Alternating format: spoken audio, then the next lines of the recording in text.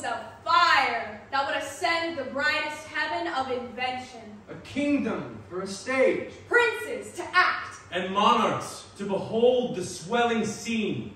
Then the warlike Harry, like herself, assumes the port of Mars. And at her heels, leashed in like hounds, should famine, sword, and fire crouch for employment. But, pardon, gentles all, the flat, unraised spirits that have dared on this unworthy scaffold to bring forth so great an object. Can this cockpit hold the vasty fields of France? Or may we cram within this wooden O the very casks that did affright the air at Agincourt? Oh, pardon. Since a crooked figure may attest in little place 1,000,000, and let us, ciphers to this great account, on your imaginary forces work. Suppose within the girdle of these walls are now confined two mighty monarchies, whose high upreared and abutting fronts the perilous narrow ocean parts asunder. piece out our imperfections with your thoughts. Into 1,000 parts divide one man to make imaginary puissance. Think when we talk of horses, that you see them prancing their proud hooves to the receiving earth. For 'tis your thoughts that now must deck our kings. Carry them here and there, leaping o'er times, turning the accomplishment of many years into an hourglass. For the which supply, admit me chorus to this history. Which prologue-like your humble patience pray. Gently to hear, Kindly to judge our play.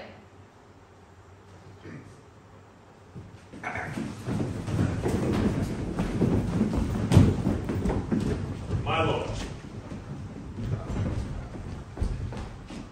I'll tell you, that same bill is urged, which in the 11th year of the last king's reign was like and had indeed against us passed, but that the scrambling and unquiet time did push it out of farther question. But how, my lord, shall we resist it now? It must be thought on.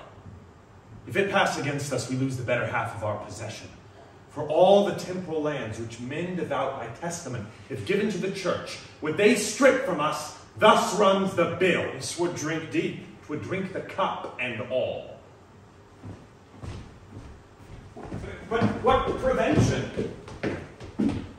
The king is full of grace and fair regard, And a true lover of the Holy Church. the courses of her youth promised it not. The breath no sooner left her father's body, but that her wildness, mortified in her, seemed to die too. Yea, at that very moment, consideration, like an angel came, and whipped the offending Adam out of her. Never came reformation in a flood, with such a heady current scouring faults as in this king. We are blessed in the change.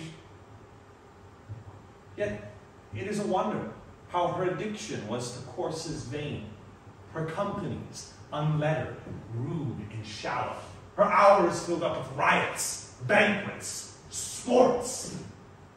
Never noted in her any study, any retirement, any sequestration from open haunts and popularity. The strawberry grows underneath the nettle, and wholesome berries thrive and ripen best, neighbored by fruit of baser quality. It must be so, for miracles are ceased. But, my good lord, how now for mitigation of this bill urged against the church? Doth her majesty incline to it, or no? She seems indifferent, or rather swaying more upon our part. For I have made an offer to her majesty as touching France, to give a greater sum than ever at one time the clergy yet did to her predecessors part withal. How did this offer seem received, my lord? With good acceptance of her majesty. Save that there was not time enough as of to hear as of her true titles to some certain dukedoms, and generally to the crown and seat of France. What was the impediment that broke this off? The French ambassador, upon that instant, craved audience. And the hour, I think, has come to give her hearing. Is it 4 o'clock? It is. Then go we in. which I could with a ready guess declare before the Frenchwoman speak word of it. God and his angels guard your sacred throne, and make you long become it. Sure. We thank you.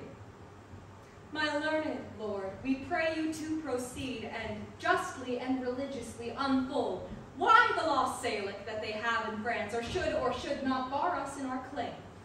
And God forbid, my dear and faithful lord, that you should fashion, rest, or bow your reading, or nicely charge your understanding soul with opening titles, miscreate whose right suits not in native colors with the truth. For God doth know how many now in hell may drop their blood in approbation of which your reverence shall incite us to. Therefore, take heed how you upon our person. Take heed how you awaken our sleeping swords of war. We charge you, in the name of God, take heed. For never two such kingdoms did contend without much fall of blood, whose guiltless drops are every one a woe, a sore complaint against him, whose wrong makes edge into the swords that make such waste in brief mortality. Under this conjuration, speak, my lord. And hear me, gracious sovereign, and you peers, that owe yourselves your lives in services to this imperial throne. There is no bar to make against your highness claim to France, but this which they produced from Pharamond, in terram salicum mulieres me succerat. Oh, no woman shall succeed in Salic land. Which Salic land the French unjustly gloze to be the realm of France, and Pharamond, the founder of this law, and female Bode. Yet their own authors faithfully affirm that the land Salic is in Germany, between the floods of Seila and of Elbe, where Charles the Great, having subdued the Saxons, there left behind and settled certain French, who, holding in disdain the German women, for some dishonest manners of their life, established in this law, to wit, no female should be inheritrix in Salic land. Well, then doth it well appear that the Salic law was not devised for the realm of France, nor did the French possess the Salic land until 421 years after defunction of King Pharamond, idly supposed the founder of this law. Besides, their writers say, King Pepin, which deposed Childeric, did, as heir general, being descendant of Blifeld, which was daughter to King Clothaire, make claim entitled to the crown of France. So that, as clear as is the summer sun, King Pepin's title and all sense appear to hold in right and title of the female. Man! So do the kings of France unto this day. Howbeit they would hold up this Salic law to bar your highness claiming from the female. May I, with right and conscience, make this claim? The sin upon my head, dread sovereign. Stand for your own. Unwind your bloody flag. Look back into your mighty ancestors. Go, my dread lord, to your great-grandsire's tomb from whom you claimed. Invoke his warlike spirit. You are their heir. You sit upon their throne. The blood and courage that renowned dead runs in your veins, and my thrice puissant liege is in the very Maymorn of her youth, ripe for exploits and mighty enterprises. Your brother kings and former monarchs of the earth do all expect that you should rouse yourself, as did the former lions of your blood. They know your grace hath cause and means and might, so doth your highness. Ne'er king of England had nobles richer and more loyal subjects, whose hearts have left their bodies here in England, and lie pavilioned in the fields of France. Oh, let their bodies follow, my dear liege, with blood and sword and fire to win your right, in aid whereof we, of the spirituality, will raise your highness such a mighty sum as never at one time did the clergy bring into any of your ancestors. We must not only arm to invade against the French, but lay down our portions to defend against the Scot. Aye, there's a saying, very old and true. If that you will France win, then with Scotland first begin. For once that eagle England, being in prey to her unguarded nest, the weasel Scot comes sneaking, and so sucks her princely eggs, playing the mouse in absence of a cat. While the armed hand fights abroad, the advised head defends itself at home. For government, though high and low and lower, puts into full consent, agreeing in a full course, like music. And so work the honeybees, creatures that by a rule in nature teach the active order to a peopled kingdom.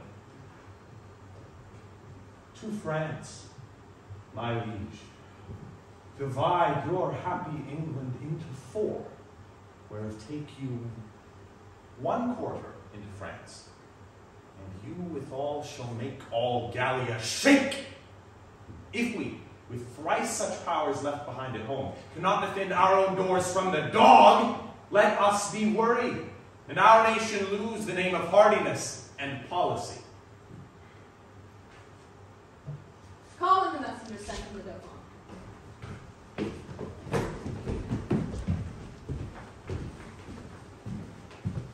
Now, are we well prepared to hear the pleasant pains of our fair cousin Dauphin? For we hear this message is from him, not the king. Thus then in few, your highness, lately sending into France, did claim some certain dukedoms in the right of your great predecessor, King Edward III. In answer of which claim, the prince, our master, says you savor too much your youth, and bids you be advised. There's naught in France that can be with the nimble galliard one. You cannot revel into dukedoms there. He therefore sends you, meteor for your spirit, this ton of treasure. And in lieu of this, desires you let the dukedoms that you claim hear no more of you. This the Dauphin speaks. What treasures, uncle?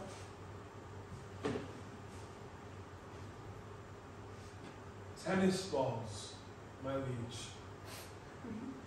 We are glad the Dauphin is so pleasant with us. His present and your pains we thank you for. And we understand him well. But tell the Dauphin I will keep my state. Be like a king and show my sail of greatness when I do rouse me in my throne of France. For that I have laid by my majesty and plodded like a man for working days. And tell the Dauphin that this mock of his hath turned his balls to gunstones, and his soul shall stand sore charged for the wasteful vengeance that shall fly with them. For many 1,000 widows shall this his mock out of dear husbands, mock fathers from their sons, mock castles down. And there are many yet ungotten and unborn that shall have cause to curse the Dauphin's scorn. So, get you hence in peace. And tell the Dauphin that this jest of his will savor but of shallow wit, when thousands weep more than did laugh at it. Convey them with safe conduct. Very well.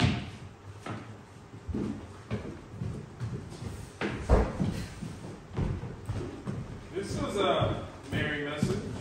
We hope to make the sender blush at it.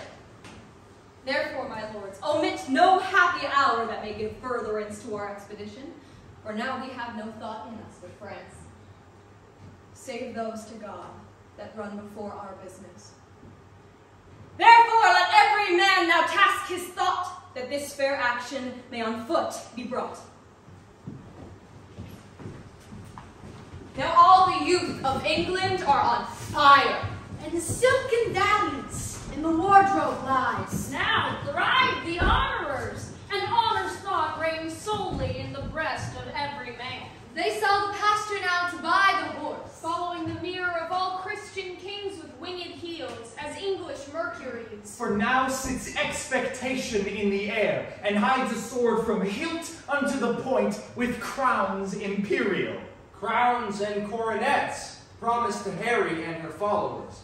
The French, advised by good intelligence of this most dreadful preparation, shake in their fear. And with pale policy, seek to divert the English purposes. O England, model to thy inward greatness, like little body with a mighty heart. What mightst thou do? That honor would be due, were all thy children kind and natural. Well met, Corporal New. Good morrow, Lieutenant Bardolph. Why, are you and private pistol friends yet? For my part, I care not. I say little, but when time shall serve, there shall be smiles. But that shall be as it may. I dare not fight, but I will wink and hold out mine iron.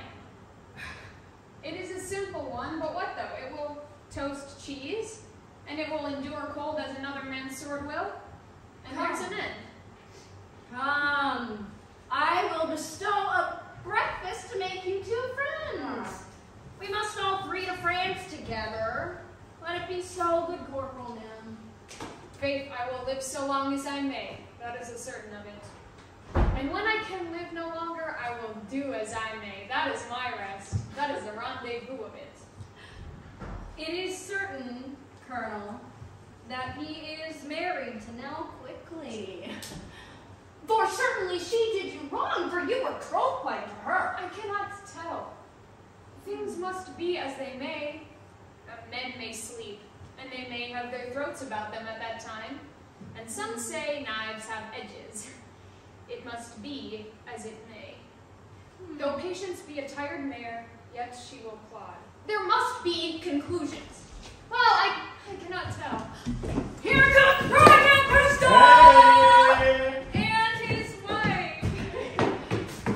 Good Corporal, be patient here. Prithee, honey, sweet husband, let me bring thee to stay. No, for my manly heart doth yearn. How now, mine host pistol? Base tide call'st thou me host? Now by this hand I swear I scorn the term, nor shall my Nell keep lodgers. No, by my troth, not long. For we cannot lodge and board a dozen or 14 gentlewomen who live honestly by the prick of our needles, but it will be thought we keep a body house straight. Oh, well a day, lady, if you be not drawn. Now we shall see willful murder and adultery committed. Good Corporal, good Lieutenant, offer nothing here. Hitch. Pish for thee, Iceland dog, thou prick-eared cur of Iceland. Good Corporal Nim, show thy valor and put up thy sword. Will you shove off? I would have you so. Soulless, egregious dog, O viper vile, the soulless in thy most marvelous face, the soulless in thy teeth, and in thy throat, and in thy hateful lungs, yeah, in thy maw, perdy, and which is worse, within thy nasty mouth. I do retort the soulless in thy bowels, for I can take, and pistol's cock is up, and flashing fire will follow. I have a humor to knock you indifferently well. If you should grow foul with me, pistol, I should scour you a little with my rapier, as I may in fair terms. If you would walk off, I would prick your guts a little, as I may in good terms, and that's the humor. Oh, braggart vile and damned, furious woman, the grave doth gape, and doting death is near, therefore exhale. Hear me! Hear me what I say! We must all three to France together. I am a soldier, and they that runs the first stroke, I'll run them up to the hilts. An oath of mickle might, fury shall abate. Give me thy fist. Thy forefoot to me give. Thy spirits are most tall. I will cut thy throat one time or another, and that's the humor of it. Come, shall I make you two friends? We must to France together. Why the devil should we keep knives to cut one another's throats? I'll have the 8 shillings you wanted me at betting. A noble shalt thou have, and present pay, and liquor likewise I will give to thee, and friendship shall combine, and brotherhood I'll I'll live by Nym, and Nym will live by me. Is this not just? For I shall succor be unto the camp, and profits shall accrue. Give me thy hand. I shall have my money. In cash, most justly paid. Shall we shog? The king will be gone from Southampton. Oh, come, let's away. My love, give me thy lips. Yoke fellows in arms, let us to France. Like horse leeches, my boys, to suck, the very blood to suck. Yes! Woo! Adieu! And see, thy fault France hath in thee found out, a nest of hollow bosoms, which he fills with treacherous crowns, and 3 corrupted souls. One, Richard Earl of Cambridge. And the second, Henry Lord Scroop of Masham. And the third, Sir Thomas Grey, Knight of Northumberland, have, for the guilt of France. Oh, guilt indeed. Confirmed conspiracy with fearful France. And by their hands this grace of kings must die.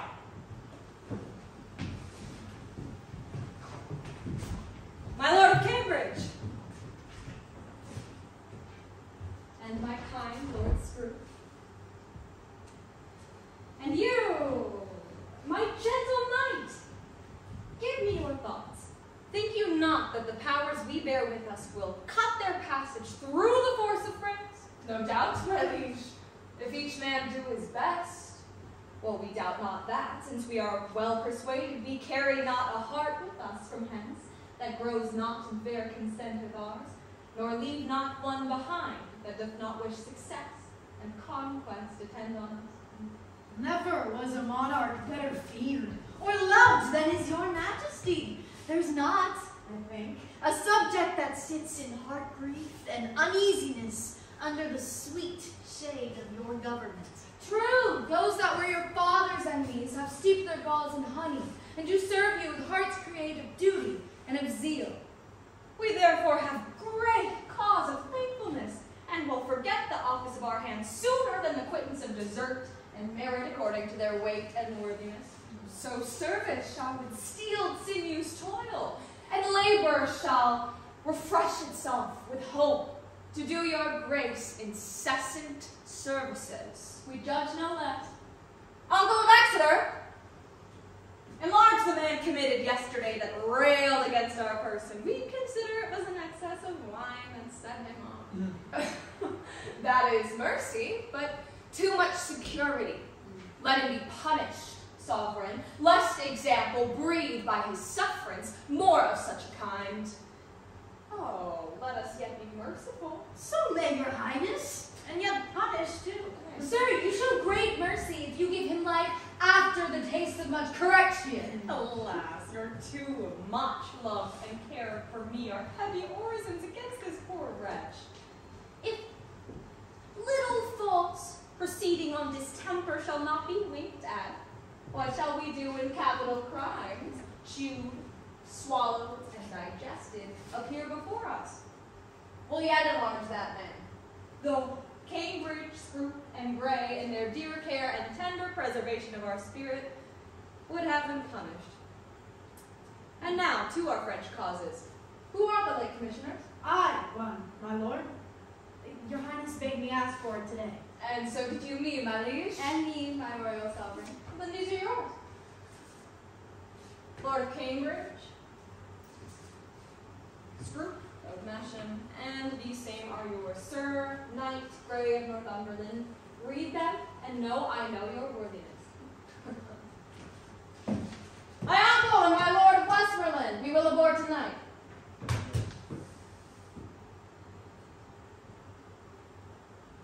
How now, gentlemen? Gentlewomen. What see you in those papers that you lose so much complexion? Look ye how they change. Their cheeks are paper. I do confess my fault, and do submit me unto your highness's mercy. To which we all appeal. The mercy that was quick in us, but late by your own counsel is suppressed and killed. You must not dare for shame to talk of mercy. See you, my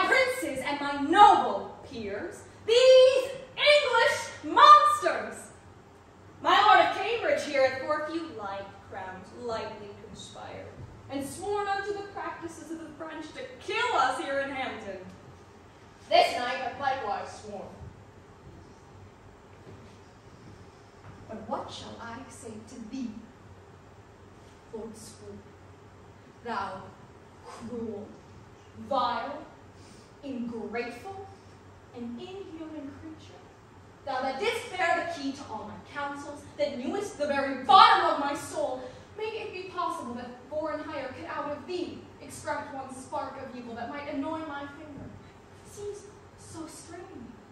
But though the truth of it stands off so gross, treason and murder, ever kept together, like two yoked devils sworn to either's purpose, working so grossly in a natural cause that admiration did not look at them.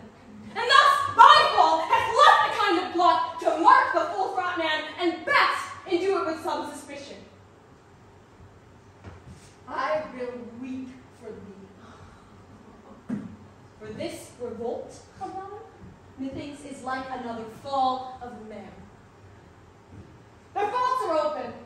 Arrest them to the nature of the law, and God acquit them of their practices. I arrest thee of high treason, by the name Richard, Earl of Cambridge, Henry, Lord Scroop of Masham, and Sir Thomas Grey, Knight of Northumberland.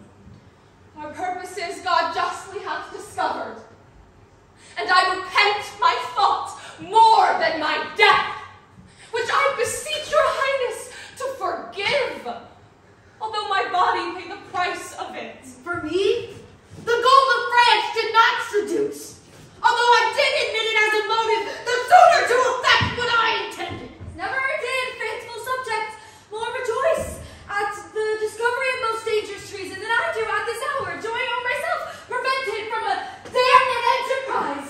My fault, but not my body. Pardon, sovereign. God, quit you in your mercy! Hear your sentence! Touching our person, seek we no revenge, but we our kingdom's safety, must so tender, whose ruin you have sought, that to her laws we do deliver you. Get ye therefore hence, poor, miserable wretches, to your death!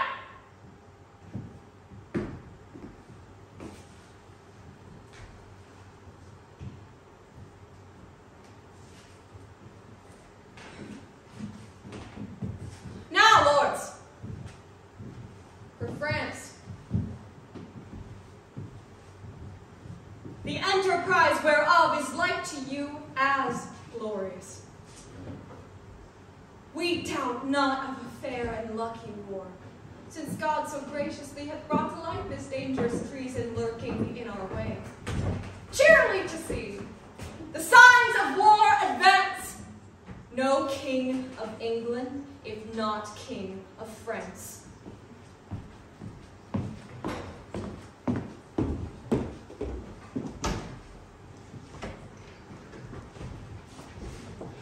Thus comes the English with full power upon us, and more than carefully in us concerns to answer royally in our defenses. Therefore, the Dukes of Berry and of Britain, of Brabant and of Orleans shall make forth. And you, Prince Dauphin, with swift dispatch to line and new repair our towns of war with men of courage and of means defendant. For England, her approaches makes as fierce as the waters to the sucking of a gulf, and it fits us then to be as provident as fear may teach us out of late example left by the fatal and neglected English upon our lands. My most redoubted father, it is most meet we arm us against the foe, for peace itself should not so dull a kingdom, and that defenses, musters, preparation should be maintained, assembled, and collected as were a war in expectation. Therefore, I say, 'tis meet we all go forth to view the sick and feeble parts of France. But let us do it with no show of fear. No, with no more than if we heard that England were busy with the Whitsun Morris dance. For my good liege, she is idly king. Her scepter, so fantastically borne by a vain, giddy, shallow, humorous youth that fear attends her not. Oh, peace, Prince Dauphin. You are too much mistaken in this king.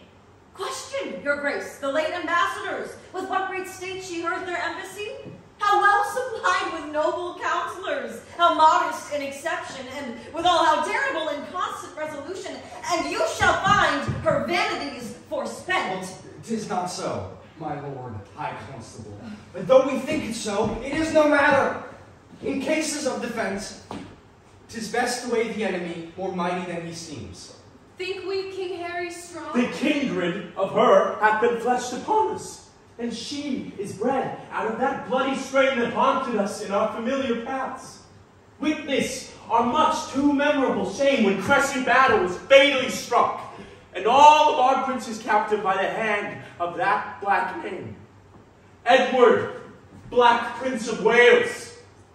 This is a stem of that victorious stock, and let us fear the native mightiness and fate of her. Ambassadors from Harry, King of England, do crave admittance, my liege. We'll give them present audience. Go and bring them. You see, this chase is hotly followed, friends. Turn head and stop pursuit, good sovereign. Take up the English sword and let them know of what a monarchy you are the head. Self-love, my liege, is not so vile a sin as self-neglecting. From our brother England, from her, and thus she greets your majesty. She wills you by the name God Almighty, that you divest yourself and lay apart the borrowed glories by that gift of heaven, by law of nature and of nations, to her and to her heirs, the crown of France, which you may know 'tis no awkward claim, picked from the wormholes of long vanished days, nor the dust of old oblivion ranked. This most memorable line she sends you, in every branch truly demonstrative, willing you overlook this pedigree, and when you find her evenly derived, a most famed of famous ancestors, Edward III. She bids you then resign your crown and your kingdom to her, the challenger in true native. Or else what follows? Bloody constraint.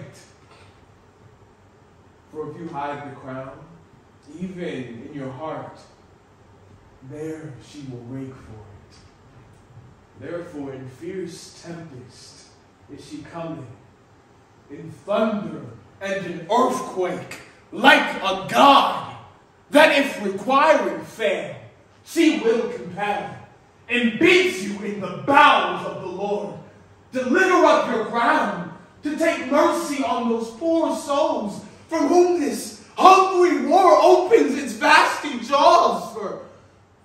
And on your head, turning the widow's tears and orphan's cries and dead man's blood and the pining widow's groans for husbands and fathers and betrothed lovers, from whom shall be swallowed in this controversy. This is her claim, her threatening in my message. Unless the Dauphin be in presence here, to whom expressly I bring greeting to. For us, we will consider this further. For the Dauphin, I stand here for him. What to him from England? Scorn and defiance, slight regard, contempt at anything that may not misbecome the sender, doth she prize you. Thus says my king, that if your father's highness do not in granting all demands at large, she'll call you to so hot and answer for it that caves and wombly voltages of France shall chime at second accents of her ordinance. Say, if my father renders fair return, it is against my will. For I desire nothing but odds with England. As matching to his youth and vanity, I did present him with the Paris balls. She'll make your Paris move shake for it. And be assured you'll find the difference between the promise of her greener days and these she masters now. Now she wastes time, even to the utmost grain, that you shall read in your own losses as you stay in France. Tomorrow you shall know our mind at full. Dispatch us with all speed, lest that our king herself come here to question our delay. For she is footed in this land already, You shall be soon dispatched with fair conditions. A night is but small breath and little pause to answer matters of this consequence. Thus with imagined wing our swift steam flies, and motion of no less celerity than that of thought. Suppose that you have seen the well-appointed king at Hampton Pier embark his royalty. And her brave fleet. Play with your fancies, and in them behold, upon the hempen tackle, ship boys climbing. Hear the shrill whistle which the order give to sounds confused. Behold the threatened sails, borne with invisible and creeping wind. Draw the huge bottoms through the furrowed sea, breasting the lofty surge. Oh, think you do but stand upon the rivage, and behold, a city on the inconstant billows dancing. For so appears this fleet majestical, Holding due course to Harfleur. Follow! Follow! Grapple your minds to sternage of this navy. Work your thoughts, and therein see a siege. With fatal mouths gaping on girded Harfleur. Suppose the ambassador from the French comes back, tells Harry that the king doth offer her Catherine, his daughter, and with her to dowry some petty and unprofitable duke. The offer likes not. And the nimble gunner, with lynch stock now the devilish cannon touches. And down goes all before them. Once more to the breach, dear friends, once more, or close the wall up with our English dead. In peace, there's nothing so becomes a man as modest stillness and humility, but when the blast of war blows in our ears, then imitate the action of the tiger. Stiffen the sinews, conjure up the blood, disguise fair nature with hard-favored rage, then lend the eye a terrible aspect. Let it pry through the portage of the head like the brass cannon. Let the brow o'erwhelm it. Now set the teeth and stretch the nostril wide. Hold hard the heart and bend up every spirit to his full height. On! On, you noble English, whose blood is fat from fathers of war-proof, fathers that, like so many Alexanders from in these parts, from morn till even fought and sheathed their swords for lack of argument. Dishonor not your mothers. Now attest that those whom you call fathers did beget you. Be copy now to men of grosser blood, and teach them how to war. I see you stand like greyhounds in the slips, straining upon the start. The game's afoot. Follow your spirit, and upon this charge, cry, God for Harry, England and St. George!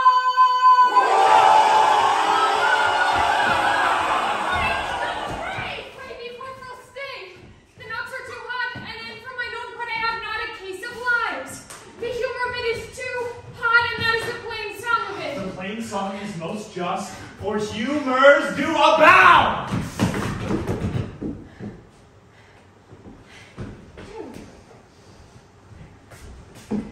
Knocks go and come, God's vassals drop and die, and sword and shield and bloody field doth weigh their mortal fame and eye. If wishes would prevail with me, my purpose should not fail with me, but thither would I hie, as duly, but not as truly, as bird doth sing on bough. Up to the breach, you dogs! Avaunt, you cullion! Be merciful, great Duke, to men of old! Abate thy rage, abate thy man, rage, abate thy rage, great Duke! These be good humors. Your honor runs bad humors. Captain Llewellyn! To the mines, the Duke of Gloucester would speak with them. To the mines? Tell you the Duke, it is not so good to come to the mines, for, look here, the mines is not according to the disciplines of the wars. The concavities of it is not sufficient, for, look here, The adversary, you may discuss unto the Duke, look ye, is digged himself 4 yards under the countermines. By Jesus, I can go a blow up off. There's not better directions. The Duke of Gloucester, to whom the order of the siege is given, is altogether directed by a patriot, a very valiant gentleman in faith. It is Captain MacMorris, is it not? I think it be. By Jesus, he is an ass, as any is in the world. I will verify as much in his sideburns. He has no more direction in the true disciplines of the wars, look you, the Roman disciplines, than is a puppy dog. Here it comes. And the other captain, Captain Jamy, with them. Captain Jamy is a marvelous, valorous gentleman, that is certain, and of great expedition and knowledge in the ancient wars, upon my particular knowledge of his directions.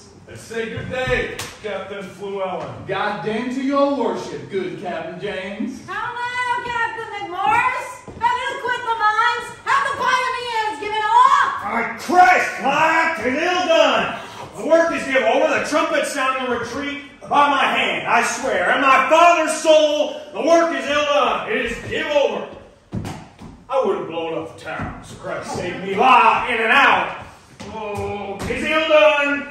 'Tis ill done, by my hand, 'tis ill done. Captain MacMorris, I beseech you now, will you vouchsafe me, look you, a few disputations with you as partly touching or concerning the disciplines of the wars, the Roman wars, in the way of argument, look you, and friendly communication, partly to satisfy my opinion, and partly for the satisfaction, look you, of my mind, as touching the direction of the military discipline.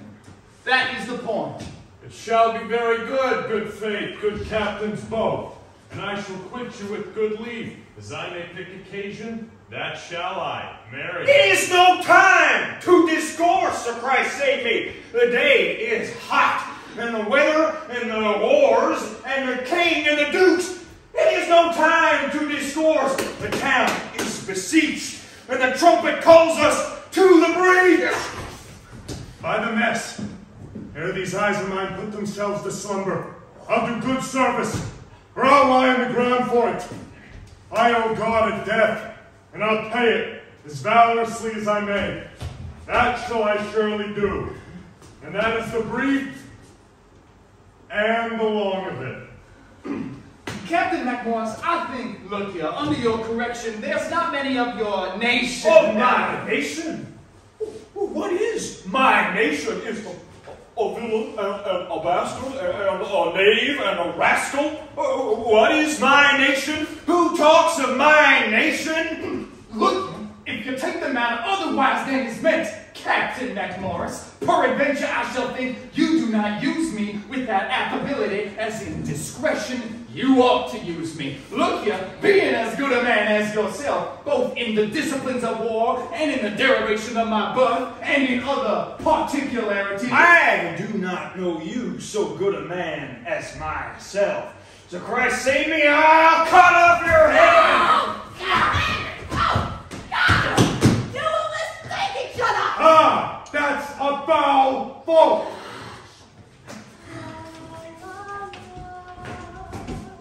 The town sounds appalling.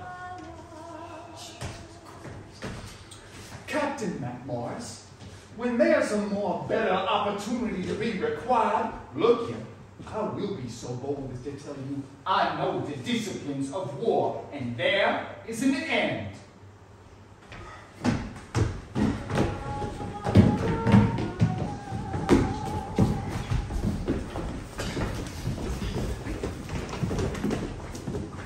How yet resolved the governor of this town? This is the latest parley we will admit. Therefore, to our best mercy, give yourselves. Or like to men proud of destruction, defy us to our worst. For as I am a soldier, if I begin the battery once again, I will not leave the half-achieved Harfleur till in her ashes she lie buried. The gates of mercy shall be all shut up. Therefore you, Governor of Harfleur, take pity of your town and of your people, whilst my soldiers are in my command. If not, Why, in a moment, look to see the blind and bloody soldier with foul hand defile the locks of your shrill, shrieking daughters. Your fathers, taken by silver beards, their most reverend heads dashed to the walls. Your naked infants spinning upon pikes, whilst the mad mothers with howls confused you break the clouds. What say you? Will you yield and this avoid?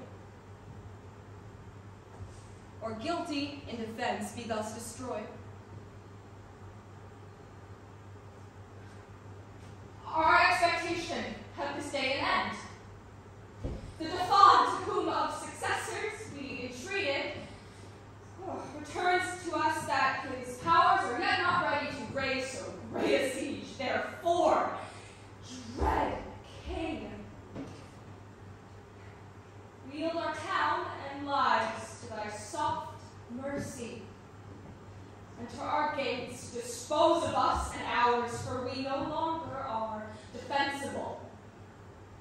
Open your gates. Come, Uncle Exeter, go you into Harfleur and remain there, fortified strongly against the French. Use mercy to them all. For us, dear uncle, the winter coming on and sickness growing upon our soldiers, we will retire to Calais. Tonight in Harfleur we will be your guests. Tomorrow for the march are we addressed.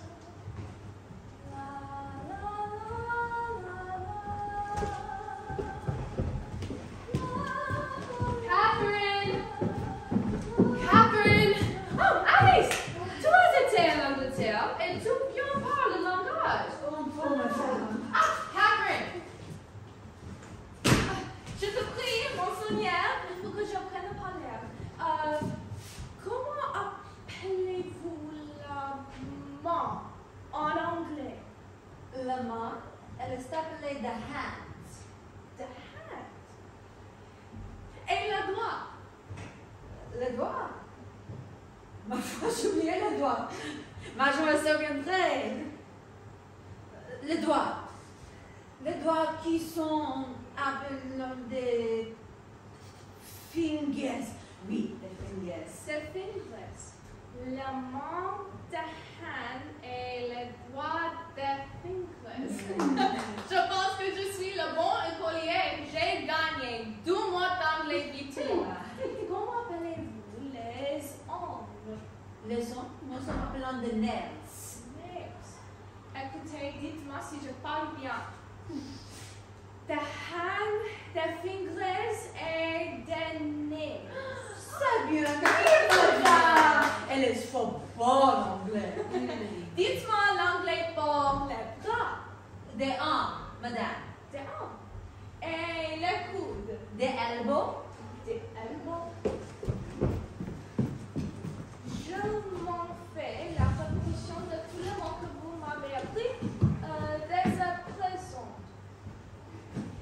Elle est trop difficile, madame, comme je parle. Excusez-moi, Alice.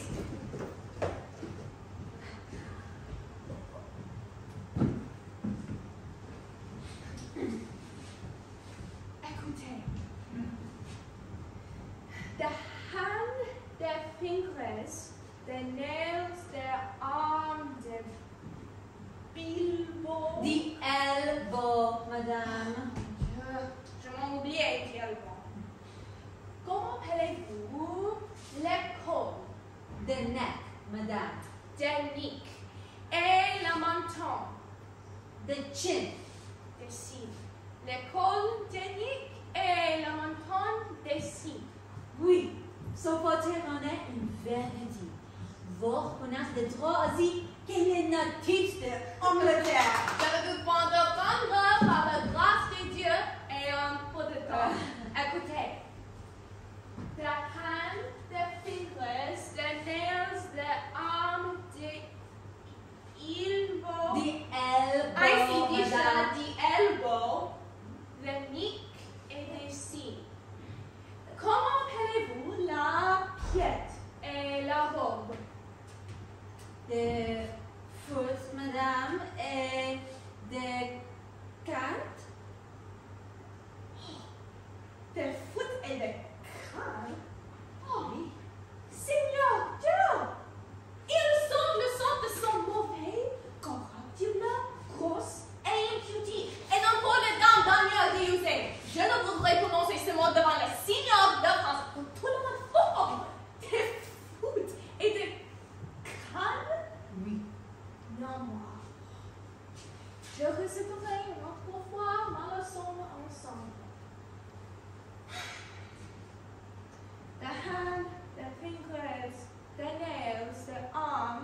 il beau, de nick, de sin, de foot, et de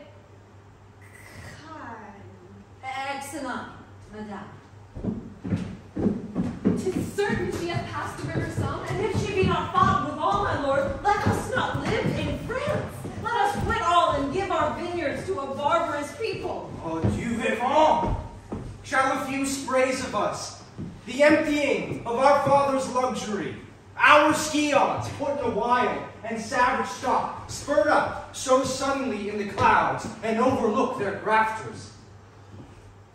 Normans, but bastard Normans, Norman bastards. Dear to Betsy, where have they this metal? Is not their climate foggy, raw, and dull? On whom has it, despite the sun looks pale, killing their fruits with frowns? Can sodden water decoct their cold blood to such valiant heat? And shall our quick blood, spirited with wine, seem frosty? Oh, for honor of our land, let us not hang like roping icicles upon our houses' thatch, while some more frosty people sweat drops of gallant youth on our rich fields.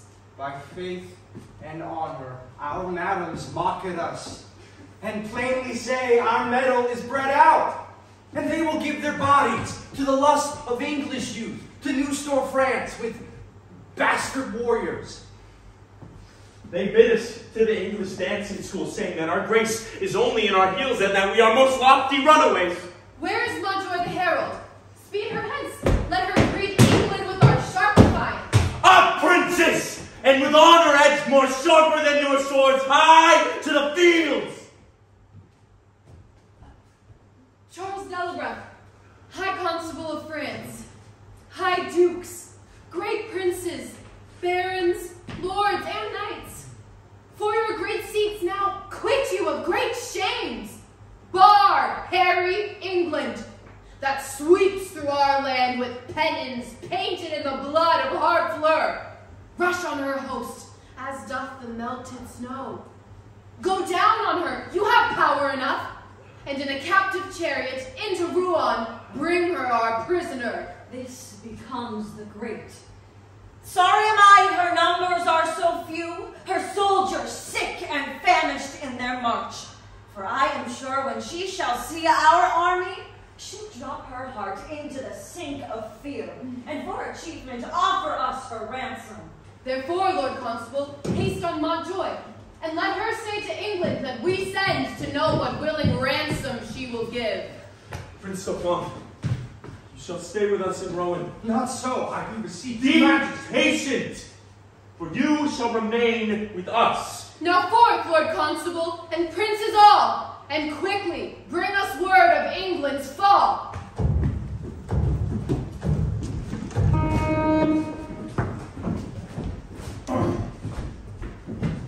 Well, not Captain Llewellyn, coming from the bridge.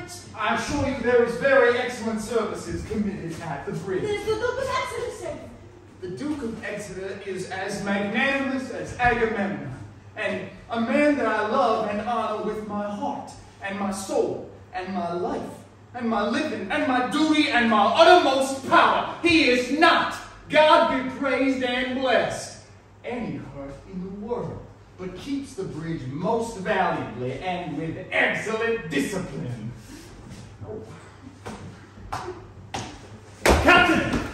I do beseech you do me favors. The Duke of Exeter doth love you well. I praise God, and I have merited some love at his hand. Bardolph, a soldier firm and sound of heart, of buxom valor, hath by cruel fate and giddy fortune's fickle wheel the goddess blind that stands upon the rolling restless stone. By your patience, private pistol, Fortune is painted blind, with a muffler for her eyes to signify to you that Fortune is blind. And she is painted also with a wheel to signify to you that she is turning and inconstant and mutability and variation. Oh, and her foot also is fixed upon a spherical stone which rolls and rolls and rolls. Oh, in good truth, the poet makes a most excellent description of it.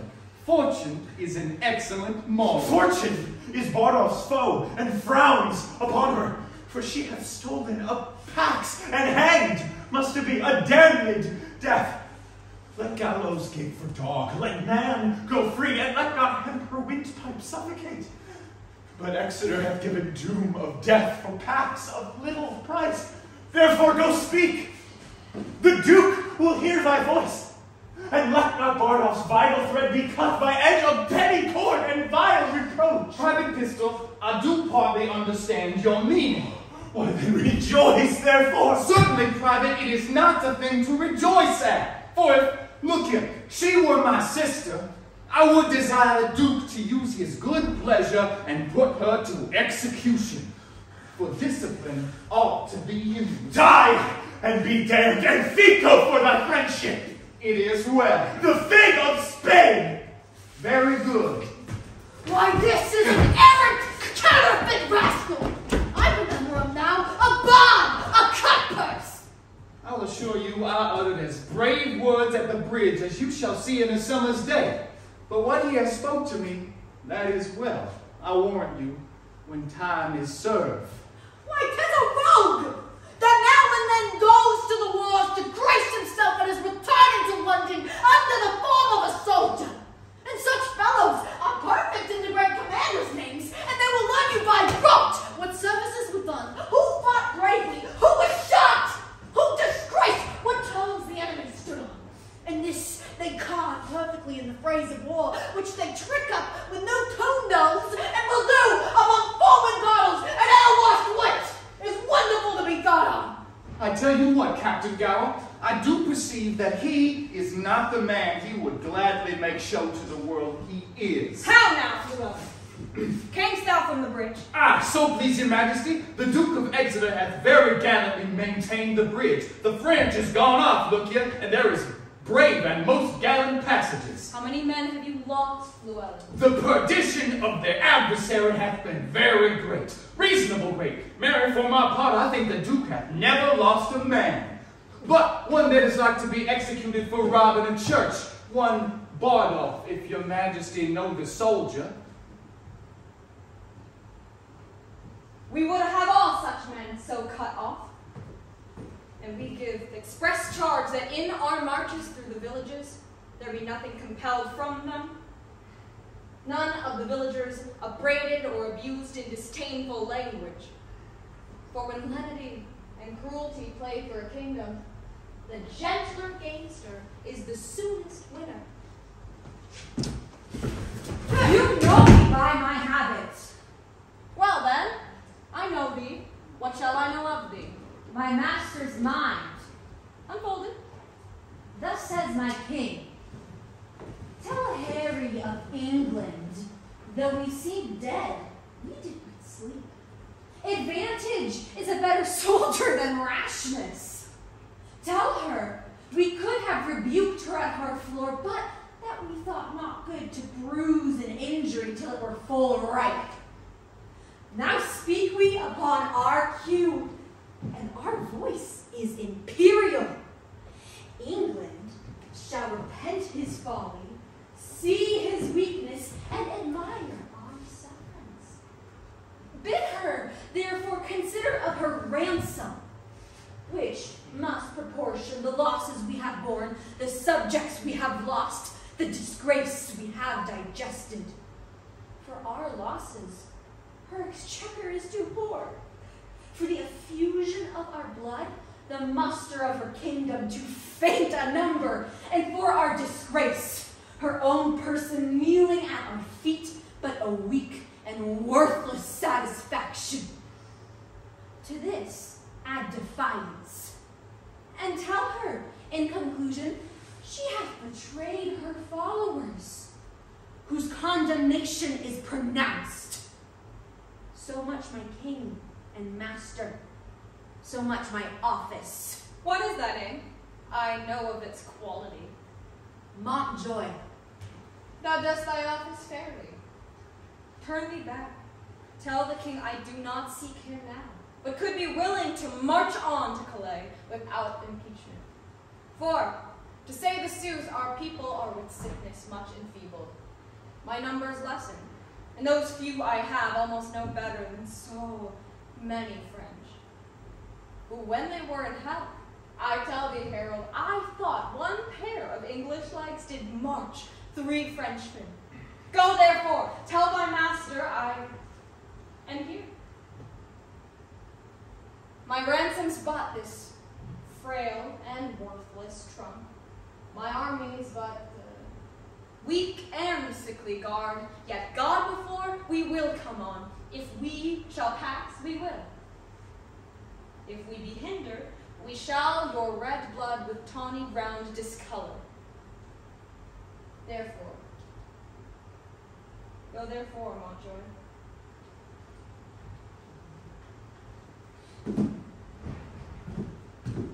The sum of all our answer is but this. We would not seek the battle as we are. Yet, as we are, we say we will not shun it. So tell your master. We shall deliver so. Thanks to your highness. I hope they will not come upon us now. We are in God's hand, brothers, not theirs.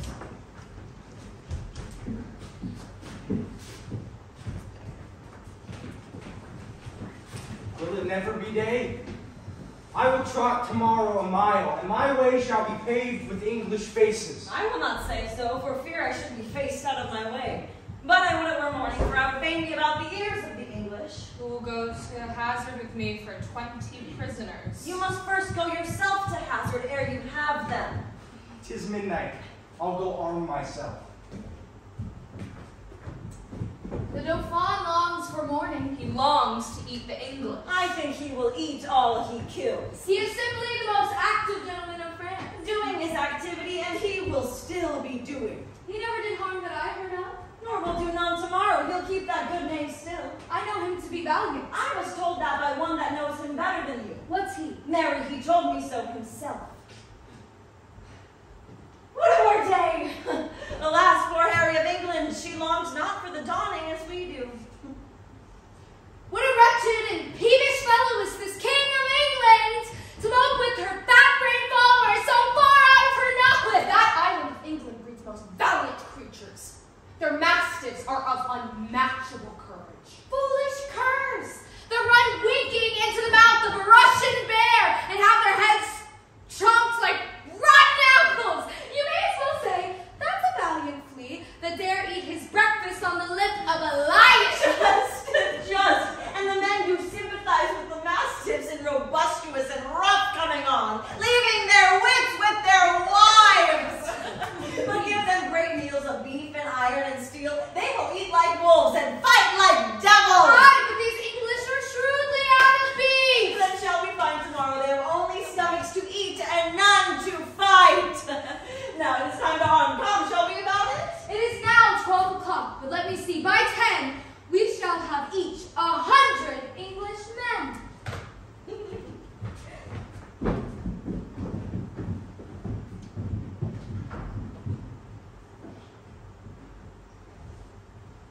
Now entertain conjecture of a time when creeping murmur and the pouring dark fills the wide vessel of the universe. From camp to camp, through the foul womb of night, the hum of either army stilly sounds, but the fixed sentinels almost perceive the secret whispers of each other's watch. Fire answers fire. And through its paly flames, each battle sees the other's umbered face. Steed threatens steed in high and boastful neighs, piercing the night's dull ear. And from the tents, the armorers accomplishing the knights, with busy hammers close rivets up, give dreadful note of preparation. Bardolph, 'tis true we are in great danger. The greater, therefore, should our courage be. There is some soul of goodness in things evil. Would men observingly distill it out?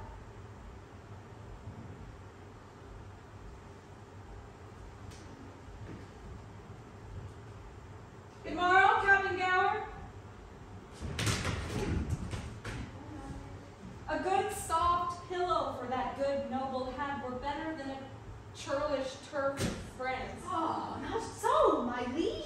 Hey, this lodging likes me better, since I may say, not why I am king. clothes, Captain. Do my good morrow to them, commend me to the princes in our camp, and I shall follow you.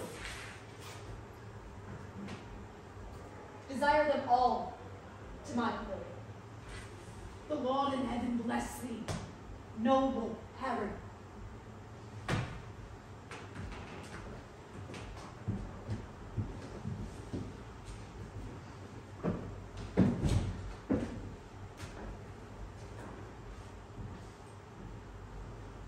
Shelula, A friend. discuss unto me.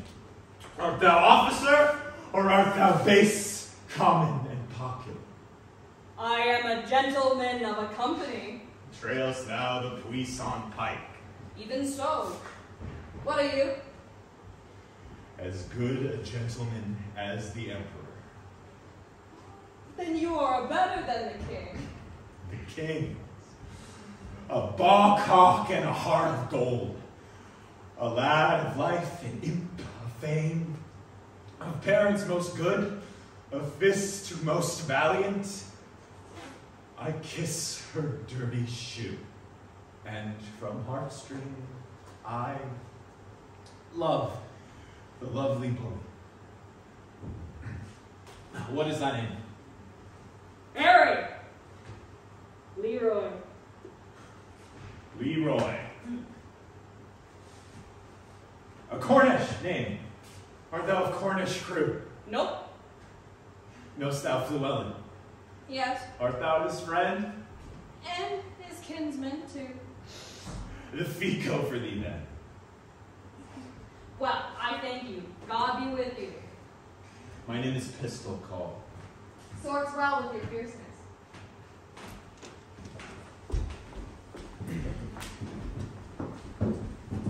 Captain Fallon! So, in the name of Jesus Christ, speak few words. It is the greatest admiration in the universal world when the true and ancient laws and wars and prerogatives of the wars is not kept. If you would take the pains but to examine the wars of Pompey the Great, you shall find, I warrant you, that there is no tittle-tattle, no pibble-pabble in Pompey's camp. Oh, why the enemy is loud, you can hear him all night. If the enemy is an ass and a fool and a prating coxcomb, is it meet? Think you that we should also, look you, be an ass and a fool and a prating coxcomb in your own conscience now?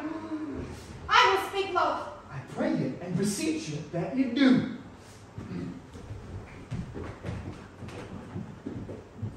Corporal Nim, is not that the morning which breaks yonder? I think it be, for we have no great cause to desire the approach of day. Who goes there? A friend, Under what captain serve you? under Sir Thomas Erpingham. Good old commander, and a most kind gentleman. I pray you, what thinks he of our estate? Even as men wrecked upon a sand that looked to be washed off the next tide. He hath not told us that to the king. No. And he shouldn't. For though I say it to you, I think I am a woman like the king. Therefore, when she sees reason of fears as we do, her reasons, her fears, out of doubt, be of the same relish as ours are. Yet, in reason, no soldier should possess themselves with any appearance of fear, lest she by showing it disheartens her army. They may show what outward courage they will, but I believe as cold a night as 'tis, they would wish themselves in Thames up to the neck, so we were quit here. By my troth, I will speak my conscience of the king. I think she would not wish herself anywhere but where she is. Then I would she were here alone, so that she should be sure to be ransomed and many a poor man's life saved. I dare say you love her not so ill to wish her here alone. The king herself hath a heavy reckoning to make. When all those arms and legs and heads chopped off in a battle shall join together at the latter day and cry all, "We died at such a place."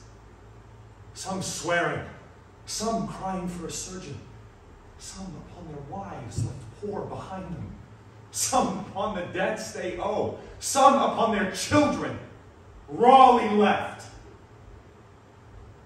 I am afeard there are few die well that die in a battle.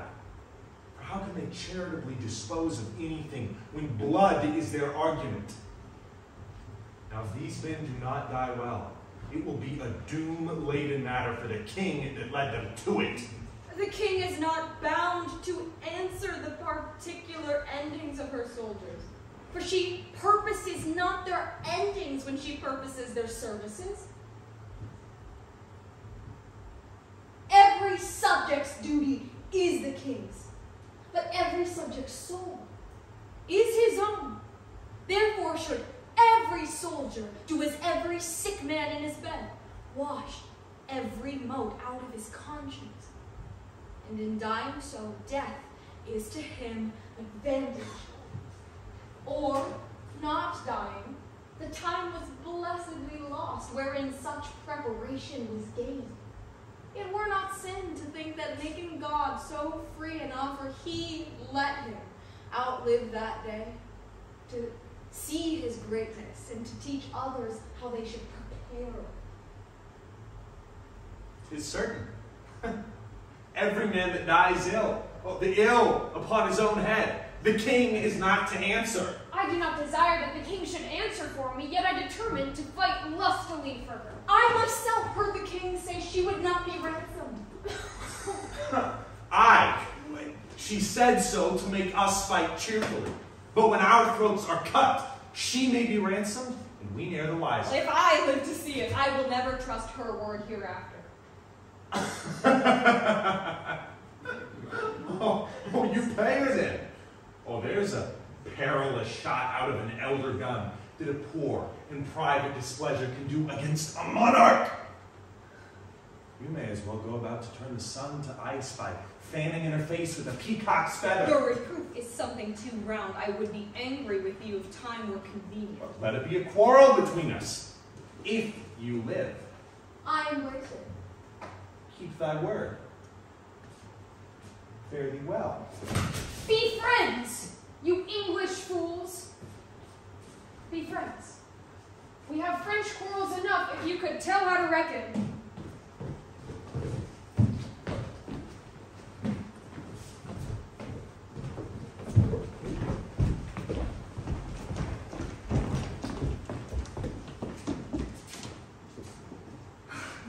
Upon the king, let us our lives, our debts, our children, and our sins lay on the king. We must bear all. What infinite heart's ease do private men enjoy? And what have kings that privates have not too, save ceremony, save general ceremony? What art thou, thou idle ceremony? What kind of God art thou that sufferest more of mortal griefs than do thy worshippers? Oh, ceremony, show me but thy worth. Art thou not else but place, degree, and form, creating awe and fear in other men, wherein thou art less happy being feared than they are in fearing? My liege, your nobles, jealous of your absence, seek through your camp to find you. Commend them all together at my tent. I'll be there before you. I shall do, my liege. Oh, God of battles, steel my soldiers' hearts. Possess them not with fear. Take from them now their sense of reckoning, if the opposing numbers pluck their hearts from them. My liege, I know thy errand. I'll go with thee. The friends, the days, and all things stay forward. and so our scene must to the battle fly, where, oh, for pity, the name of Agincourt.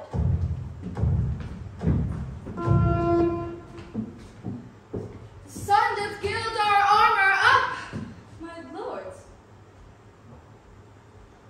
Mount your horses.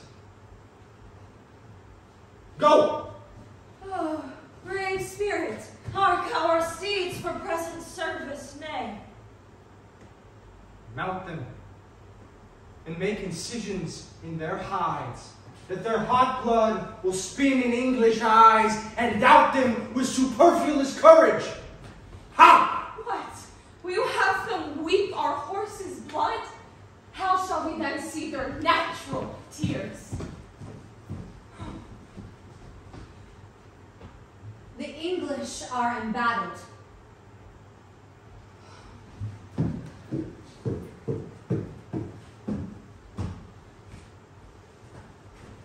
Why do you stay so long, my lords of France?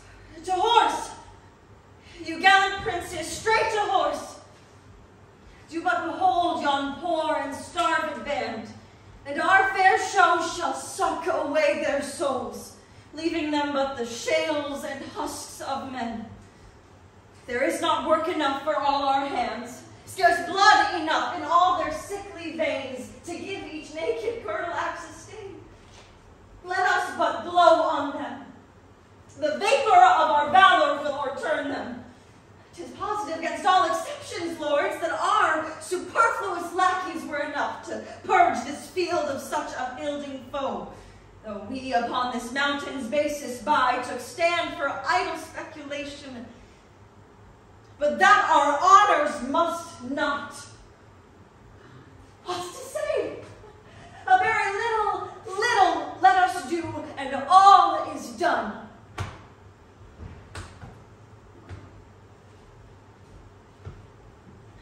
Then let the trumpet sound, the tucket sonnets, and a note to mount, for our approach shall such as dare the field, as England shall crouch down in fear and yield.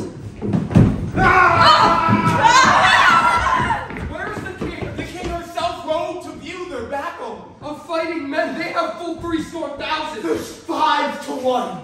Besides, they're all fresh. God's arm strike with us. Oh, that we now have here but 1/10,000 of those men in England that do no work today. What's he that wishes so? My cousin, Westmorland.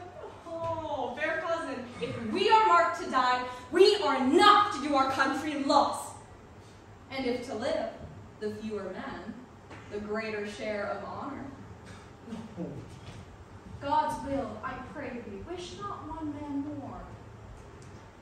By God, I am not covetous for gold, nor care I to feed upon my cost. It earns me not if men my garments wear, such outward things dwell not in my desires.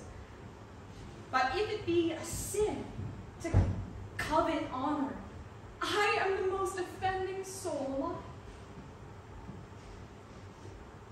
Today is called the Feast of Crispian. He that outlives this day and comes safe home will stand a tiptoe when this day is named and rouse him at the name of Crispian. He that sees this day and lives old age will yearly on the vigil feast his neighbors and say, "Tomorrow is St. Crispian!" Ah! Then will he strip his sleeve and show his scars and say, "These wounds I had on Crispin's day." Old men forget, yet all shall be forgot, but he'll remember with advantages what feats he did that day. Then will our names be in their flowing cups, freshly remembered. This story shall the good man teach his son, and Crispian shall ne'er go by from this day to the ending of the world, but we in it shall be remembered. We few, we happy few, we band of brothers. For he today that sheds his blood with me shall be my brother, be he ne'er so vile, this day shall gentle his condition. And the gentlemen in England, now abed, shall think themselves accursed they were not here. Now, soldiers, march away. And how thou pleaseth God, dispose the day.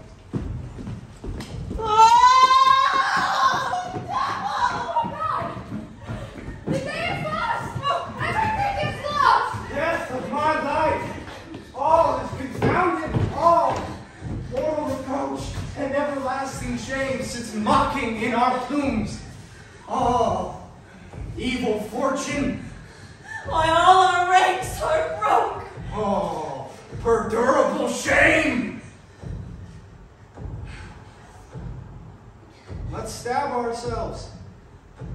Be these the wretches we played at dice for? Is this the king we sent to for her ransom? Shame, an eternal shame, nothing but shame. Disorder that have spoiled us, friend us now. Let us on heaps go offer up our lives. We are not yet living in the field to smother up the English in our throngs if any order be thought upon. Oh, the devil take order now. All to the throng. Let life be short, else shame will be too long. Well have we crying valiant countrymen! Yeah, but all's not done. Yet keep the French in the field. The Duke of York commends me to your majesty. Lives he, good uncle? Thrice within this hour I saw him down. Thrice up again in fighting. From helmet to spur on, blood he was. In which array, brave soldier, doth he lie, larding the plain? Yoke fellow to an honor owing wound. The noble Earl of Suffolk there lies. Suffolk first died, then York. All haggled over comes to him where in gore he lay steeped. He grabs him by his beard, kisses the gashes that did yawn upon his face, cries aloud, "Tarry, my cousin Suffolk, my soul shall nigh keep company to heaven.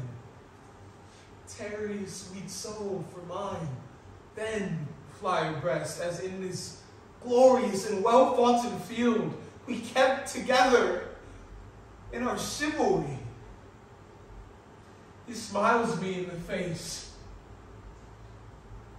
wrought my hand, and with a feeble gripe says, "My dear Lord, commend my service to my sovereign."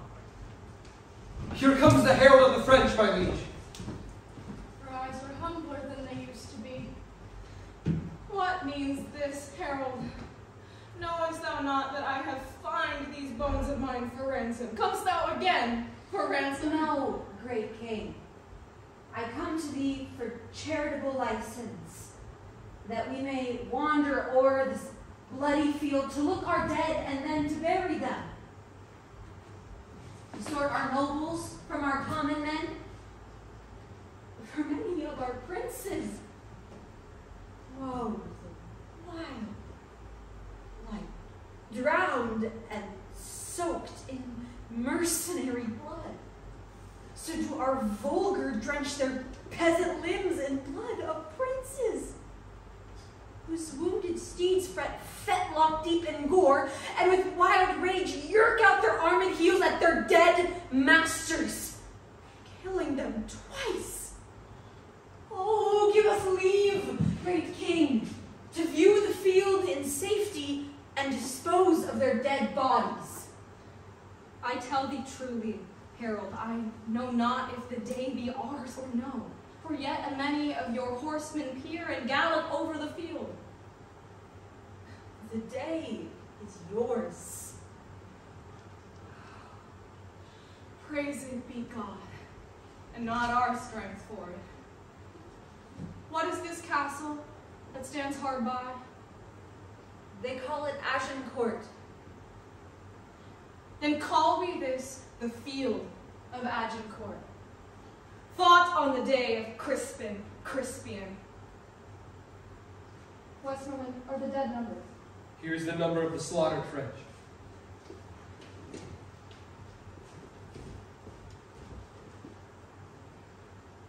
This note doth tell me of 10,000 that in the field lie slain, of princes in this number, and of nobles bearing banners.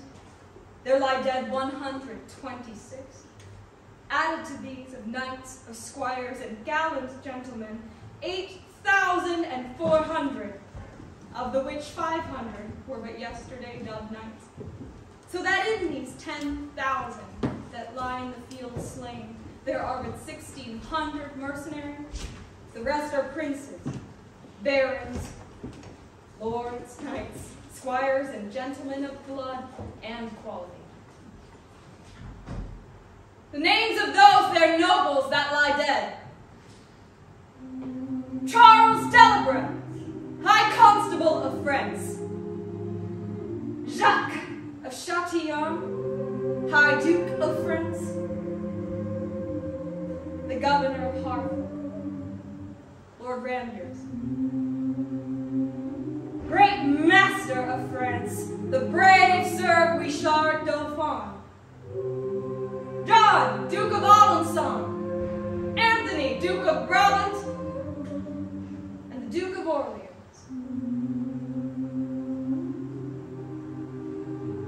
Here was a royal fellowship of death.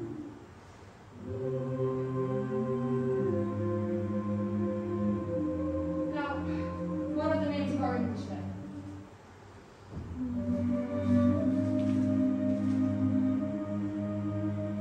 Edward, the Duke of York, the Earl of Suffolk, Sir Richard Cayley, Davy Gale, Esquire, none else of name, and of all other men but 25. Oh, God, thy arm was here, and not to us but to thy arm alone ascribe we all, when without stratagem, but in plain shock and even play of battle, was ever known so great, and little loss on one part and on the other. Take it, God, for it is none but thine. 'Tis wonderful.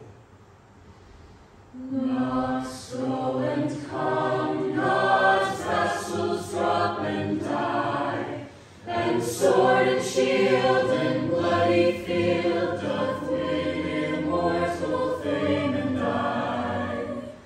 If wishes would prevail with me, my purpose should not fail with me, but thither would I hie, as duly, but not as truly, as bird doth sing on bough. Right joyous we are to behold your face, most worthy sister England. Fairly met, so are you, Princes English. Everyone. So happy be the issue, brother England, of this good day and of this gracious meeting.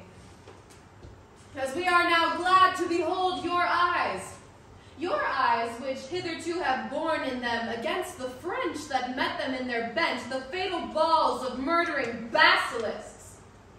The venom of such looks we fairly hope have lost their quality, and that this day shall change all griefs and quarrels into love. To cry amen to that, thus we appear. You English princes all, I do salute you.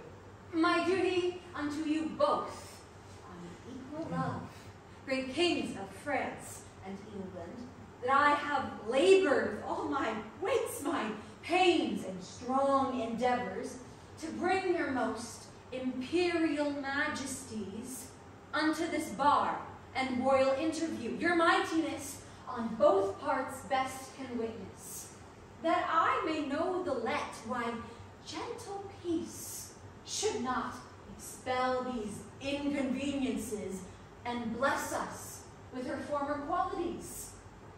If, honorable Montjoy, you would the peace whose want gives growth to the imperfections which you have cited, you must buy that peace, with full accord to all our just demands, whose tenors and particular effects you have scheduled briefly in your hands.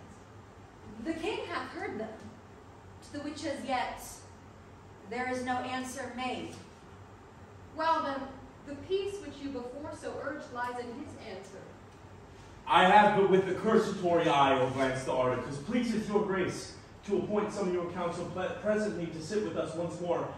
with better heed, so that we may resurvey them, and we will pass our accept and peremptory answer. Brother, we shall. Go you, uncle Exeter and Westmorland, go you with the king, and take with you free power to gratify, augment, or alter, as your wisdoms best shall see advantageable for our dignity. Anything in or out of our demands, and will consign thereto.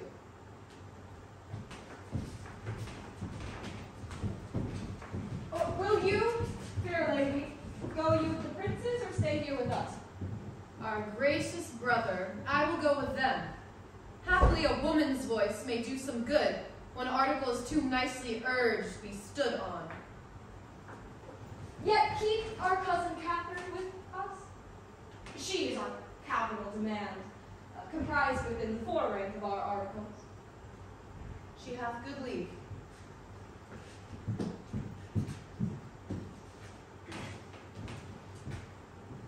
Fair Catherine, and most fair, vouchsafe to teach a soldier terms that shall enter at a lady's ear and plead her love suit to her gentle heart. Your Majesty shall mock at me. I cannot speak your England. Oh, Catherine, if you would love me with your French tongue, I would be glad to hear you confess it brokenly with your English. Do you like me, Kate? Pardonnez-moi, I cannot tell what is like me. An angel is like you, Kate. You are like an angel. Oh, bon Dieu! Les langues en anglais sont pleines de tromperies. But the tongues of the English are full of deceits. I know no ways to mince it in love, but directly to say I love you. Then if you urge me further to say do you in faith, I wear out my suit. Give me your answer in faith do. And so clap hands at a bargain. What say you, lady? Soft votre enough, me understand well. Mary, if you would put me to verses or to dance for your sake, why, Kate, you undid me. For the one I have neither words nor measure, and for the other I have no strength in measure, yet a reasonable measure in strength. But I know of no other ways to mince it. What say you, my lady? Is it possible that I should love the enemy of France? No, it is not possible that you should love the enemy of France. But in loving me, you should love the friend of France. For I love France so well, I will not part with the village of it. I cannot tell. No, Kate. Canst thou love me? I do not know that. No, 'tis hereafter to know, but now to promise. Do but now promise, Kate, that you will endeavor for your French part of such a boy, and for my English mighty, take the words of a king and a bachelor. How say you, la plus belle Catherine du monde, mon très cher, et devine deceive. Your Majesty, art thou French enough to deceive the most sage demoiselle that is on France? Now fie upon my false French. I swear to you in plain English, I love thee, Kate. Put off your maiden blushes. Avouch the thoughts of your heart, and with looks of an empress, take me by the hand and say, Harry of England, I am thine. Which words thou shalt no sooner bless mine ear withal, but I will tell thee, aloud, England is thine. Ireland is thine. France is thine. And Harry Plantagenet is thine. Wilt thou have me? That is as it shall please le roi mon père. Well, nay, it shall please him well, Kate, it shall please him, Kate. Then it shall also content me. Upon that I kiss your hand and call you my queen. Glacé, monseigneur, glacé.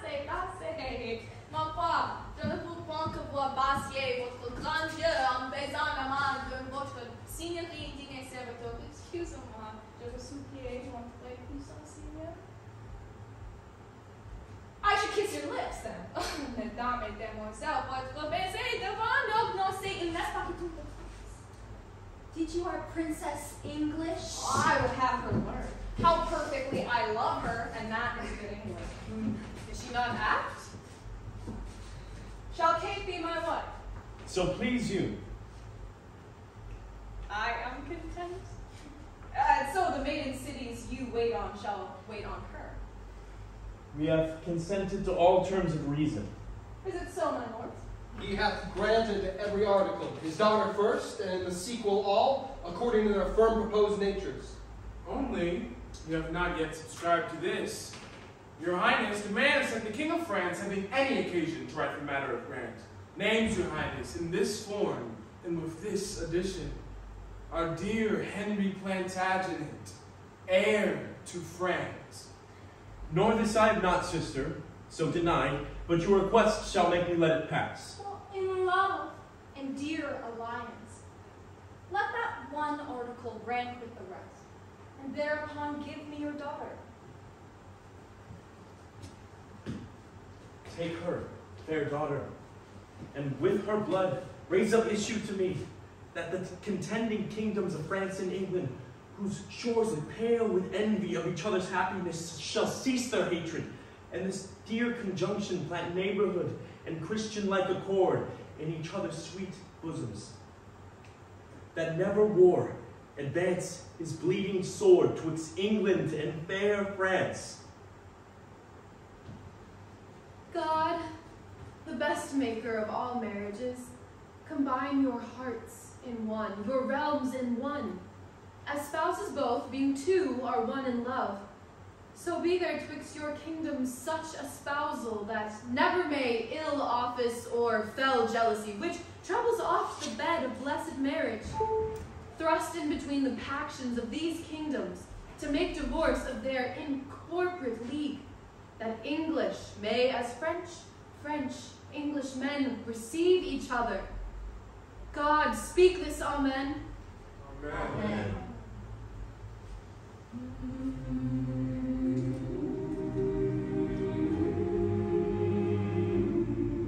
Thus far, with rough and all unequal pen, our bending author hath pursued the story. In little room, finding mighty men, mangling by stars the full course of their glory. But be contented when that fell arrest without all bail shall carry me away. My life hath in this line some interest, which for remembrance still with thee shall stay. When thou reviewest this, thou must review the very part was consecrate to thee. The earth can have but earth, which is his due. My spirit is thine, the better part of me. So then thou hast but lost the dregs of life. Prey of worms. My body being dead, The coward conquest of a wretch's knife, too base of thee to be remembering. The worth of that